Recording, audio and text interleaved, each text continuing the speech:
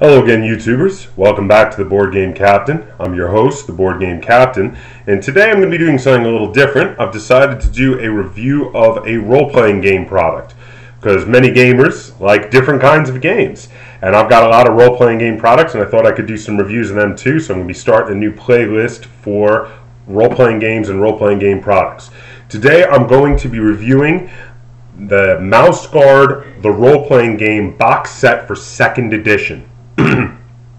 Now, they just released 2nd edition this year. I never played the 1st edition of Mouse Guard, but I bought this box set for 2nd edition at Gen Con this year, and I've already gotten to play a game of it and thoroughly read through all the rules and really check out everything that the box has to offer. So for right now, I'm going to do a review with you and show you what's in the box. And then later on, I will be doing a separate review for the Mouse Guard role-playing system. Again, this one is just for the product of the starter box. So let's open it up and I'll show you what it contains. So firstly, now they have these special dice. There's 2 bags of them, so you get quite a few, plenty to use. Now, don't freak out. I know that a lot of people, when they see a game that has special dice, are like, oh, I need to buy all new dice. No, you don't. If you just buy the book, which it's totally playable with just the book without the starter set, you just use normal 6-sided dice for this game. It's just that for 6-sided dice, a 1, 2, and a 3 is a miss, a 4, 5, and a 6 is a hit, and a 6 has other special things you can do with it. So because of that, a 1, 2, and a 3 has a snake biting its own tail, like the mythical Ouroboros. The 4 and the 5, instead of a 4 and a 5, have a pair of crossed swords. Don't really know which way is up.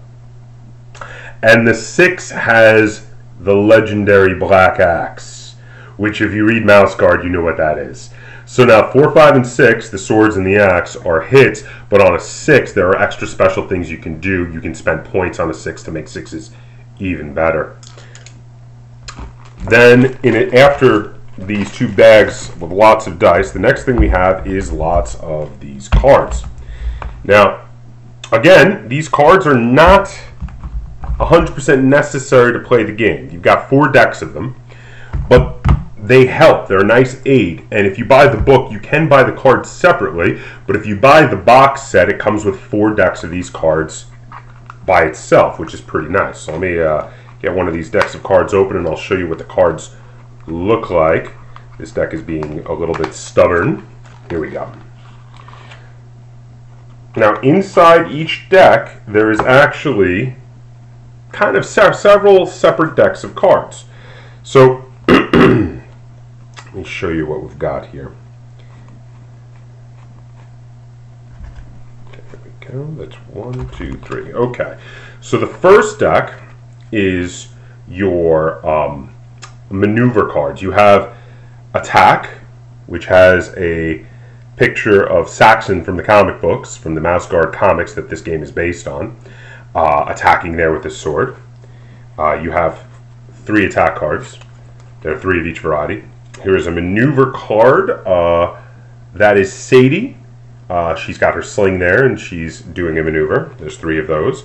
Then it has 3 feint cards. There is a picture of Kenzie doing a feint.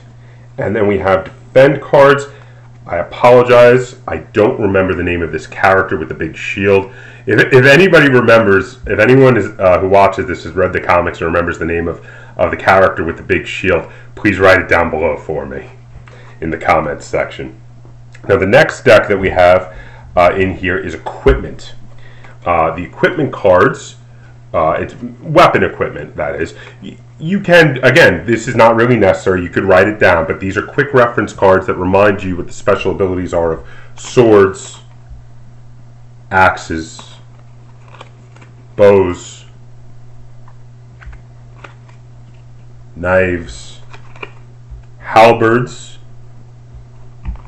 a hook and line, one of my personal favorites, I like that, a mace, shield, sling, spear, staff, and then light and heavy armor. Now, again, you can just jot this down on your character sheet, but having the deck is kind of cool to be able to just put those cards out in front of you, and rather than jot it down, you've got the cards. And while it's not necessary, I like it. I like the cards. They're pretty cool. In another similar way, we have some status cards. Now, this deck of status cards contains quick references of what each status means for you. So they include sick, injured, tired, angry, and hungry/thirsty. Now, in all of these cases, they tell you what they give you a -1 to, exactly what you need to do to recover, and the order in which you test to recover. So they're nice. It's just nice, quick references. Then, in addition to those 4 decks of cards, which all contain those, the next thing in the box is the Mouse Guard Role-Playing Game book. Of course, the most important part of the box. I mean, here we have, it is 313 pages before the appendix, 313 pages of background on the world, rules, really well fleshed out, beautiful full color book with these lovely pictures of members of the Mouse Guard in there, maps, you know, all sorts of great things. I love that they took some of the great illustrations straight out of the comic books, which, if you're a fan of the Mouse Guard comics, this might be something you'd want to own even if you weren't planning to play the game. Really, really nicely done book. Every page has this lovely border on the side, so let me show you what that looks like. I mean, in addition to the well thought out and well written out rules, which it does have, this is just a very beautifully put together book. And that border, I should mention, it changes from section to section. So as you see, this is a different border than I showed you in that other section there, as is this. There we go. So you can see it. The next thing is a tiny little book, bit of a Mouse Guard expansion, if you will. It's called Mouse Guard the Role-Playing Game, New Rules, New Missions. Now this one contains some extra special rules for mounted combat, as well as charming animals so that you can ride them, taming them, raising them, plus quite a few new missions. There are multiple missions in the main book, and there are multiple missions in here, enough to, if you were just to do these missions with slight alterations to fit your gaming group, because all of them also come with pre-constructed characters, pre-generated characters specifically for those missions, but you could order the missions and alter them slightly to fit for your gaming group, which I've already done actually. And there's enough missions between those 2 books to keep you busy for a while before you even have to make any of your own. So that's pretty nice. I do like that they give you lots of content in that regard. Now, the next thing I want to show you from the box is this. Oh yeah, it's a map of the Mouse Guard world as of the year 1150.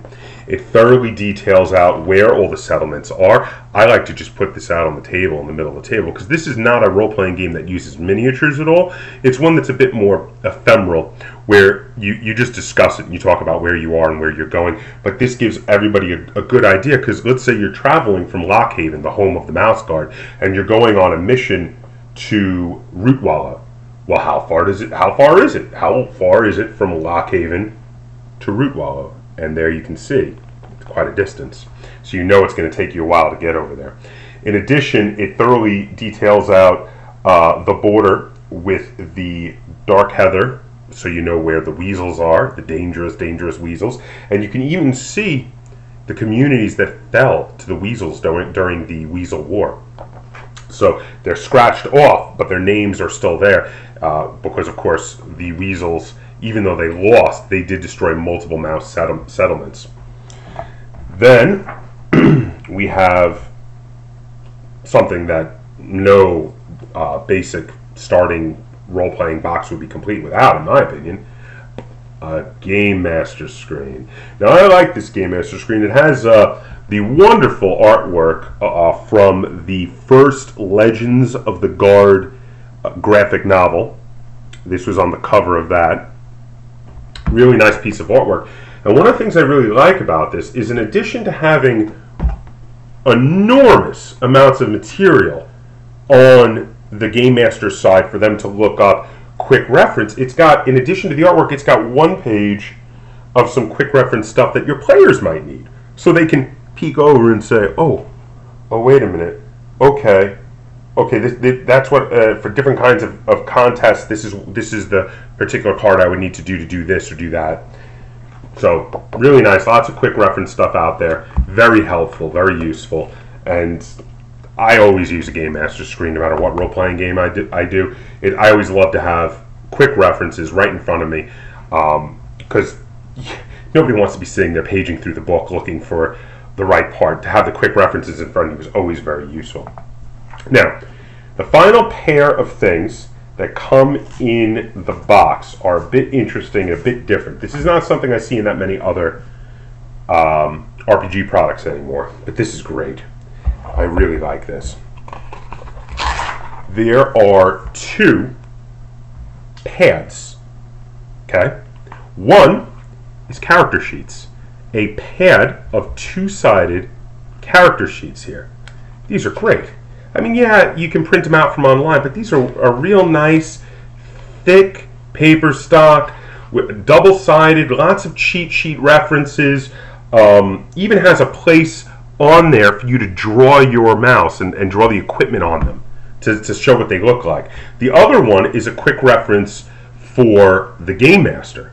Now this one has an area for you to write down the names of all your players, their names of their characters, the characters' parents, the senior artisan that trained them, their main belief, their goal, their instinct, their hometown, the name of their mentor that trained them once they became members of the Mouse Guard, their specialty, their best friend, their enemy, all on a tiny little sheet. And this sheet can accommodate up to 5 players.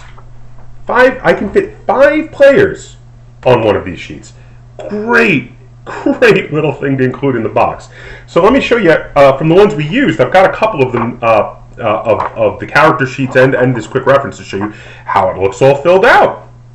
So here was the quick reference in the game I used. We had 3 players, and I was game mastering. So here was my quick reference sheet. As you can see, I have it filled out for 3 players.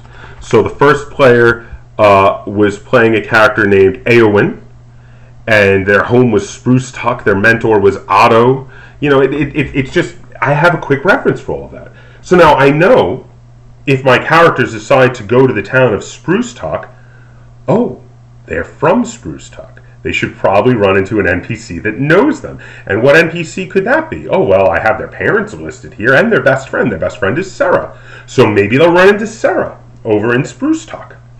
On the back of this, it also has, again, more quick references, because, I mean, they give you so many great amounts of quick references for minor rules that may not come up that often. There's references in here for things about, you know, weather and doing a prologue and rewards that you can give to players. And these are things that aren't going to come up all the time, but it's nice to have it there. When they do come up, you just flip it over and go, oh, right, here's the rewards, got it. Lots of quick references, I like that. So let me show you some character sheets. Let me find one. Here's a good one, because this player actually did use the drawing option, so I want to show you that. The player drew their armor on their mouse there, on one of the 2 mice. I love that they include that. They include a little drawing of your mouse guard in 2 positions, and you put their equipment and their armor on them and make them look like what you think they should look like. And that's great. That's a really cool thing. I think more character sheets should include that. So on this side here, we have the basic stats and skills. The statistics in this are known as abilities and skills. And then on the other side, we have all their personal information, along with their belief, goal, instinct, equipment, things that, other than the equipment cards in this case, of course. But if you don't have the equipment cards and you just print this out from online, of course, you would put your weapons there too, and maybe a quick reference of what it is that those weapons do.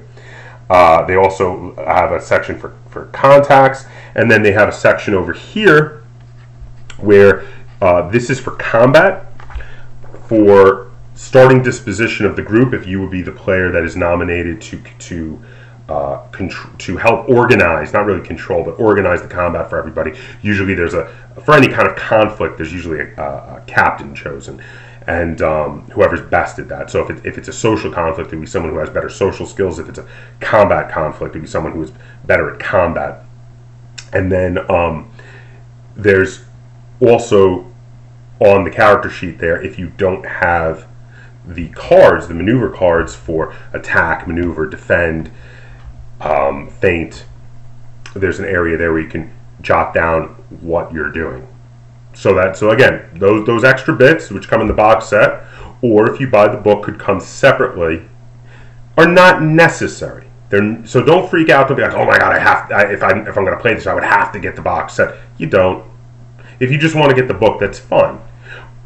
But we are talking about the box set here, so let's discuss. Now, you could buy all these parts separately, and it would cost you more than it would to get it in the box set. The box set is a little pricey, but it's $69.99 US or $52.99 British pounds. It is a little pricey, but it's very heavy. There's a lot you get in here.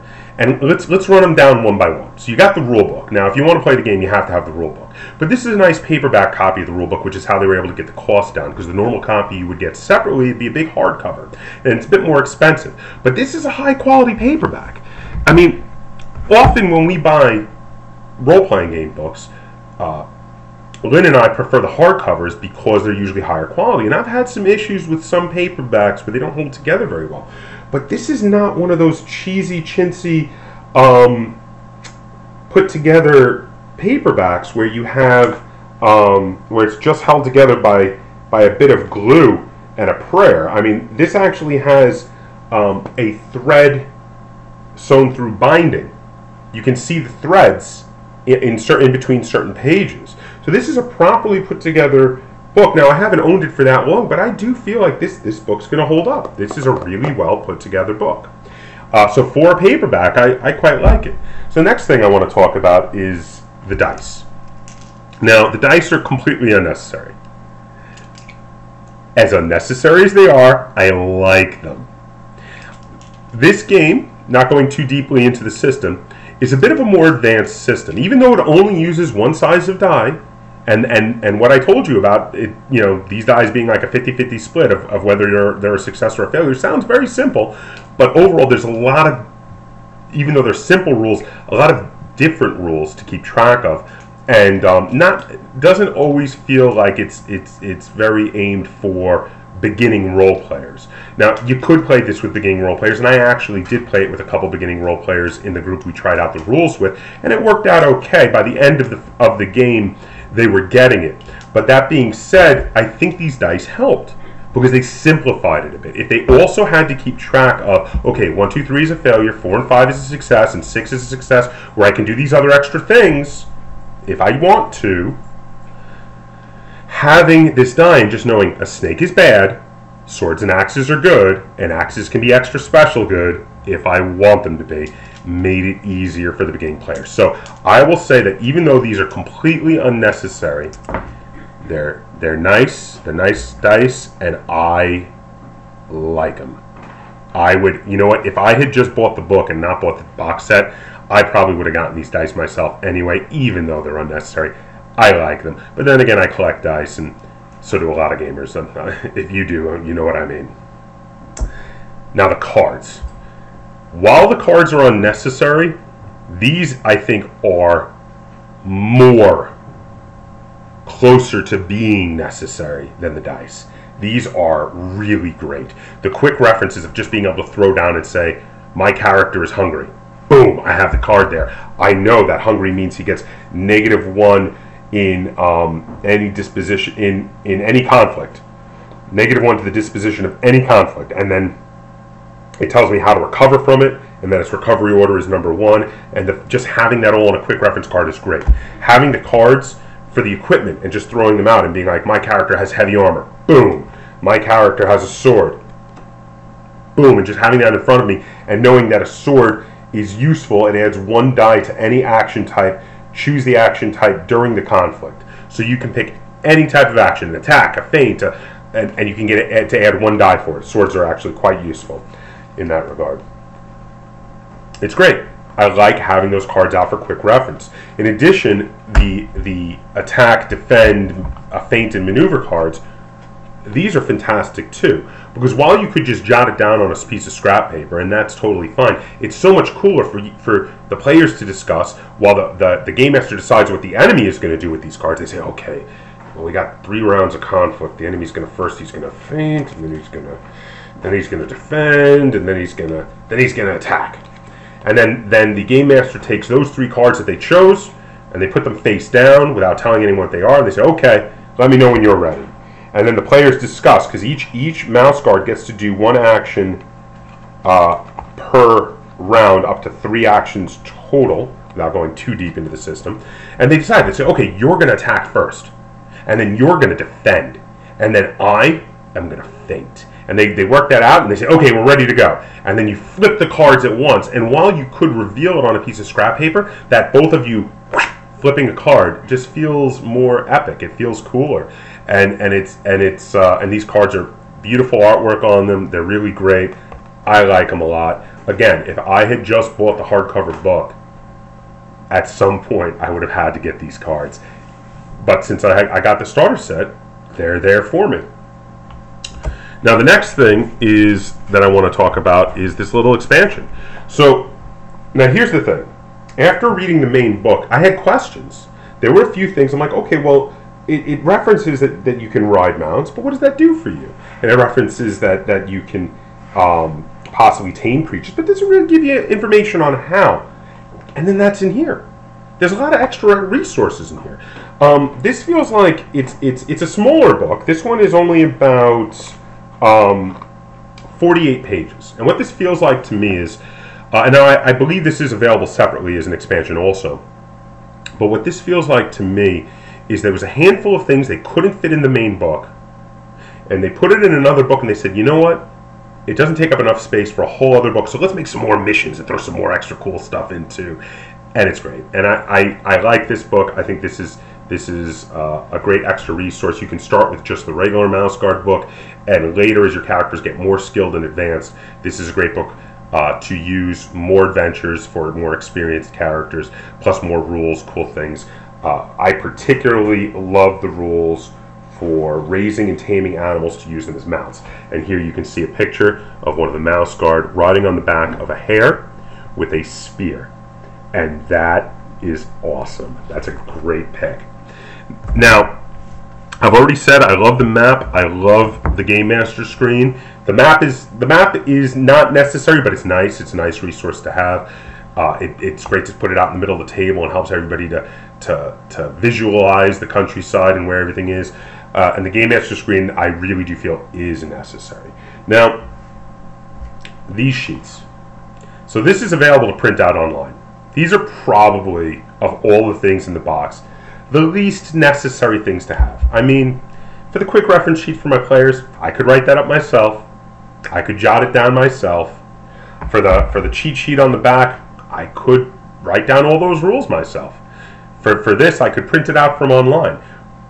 Yet, I love that they included these. These are great. These tear-off pads of character sheets and Game Master reference sheets, these are fantastic.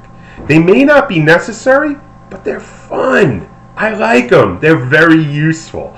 So overall, I would say that this is a box that contains everything you need to play and lots of things that are fun to have while you play, things that aid you in it.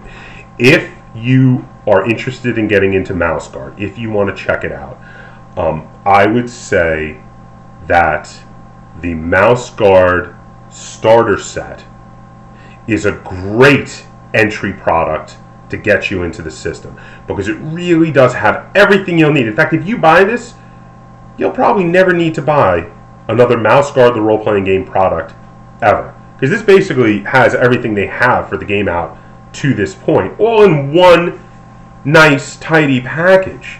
And to be honest, it's so complete. I mean, including wonderful sections in the rulebook full of NPCs and villains and monsters for the Mouse Guard, which are animals like owls and foxes and ferrets and weasels, and it's so complete with what's in here. I don't think they'll ever need to release anything else, unless they just maybe want to release some more adventures in a book format. But that sort of product is very optional anyway. The way this is, everything that comes in the box set, I would say is the perfect amount of stuff to get you and a group of friends playing the Mouse Guard role-playing game. So for my review of the Mouse Guard, the role-playing game box set, 2nd edition, I would say that this product, in my opinion, gets 9 out of 10 stars, because this is a fantastic product. If you want to play this game, this is a great place to start.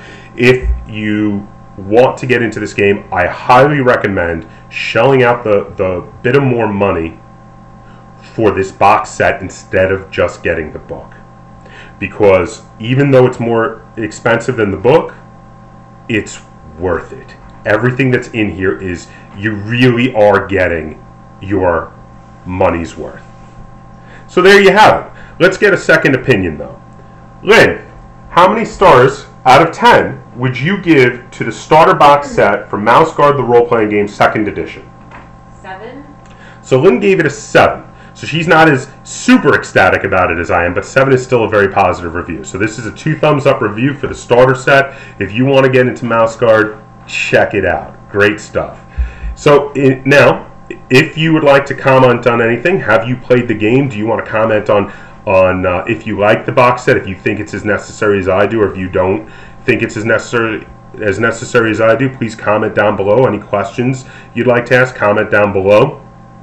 And if you like this video and want to see more like it, please, please, please like, share, and subscribe. And until next time, game on.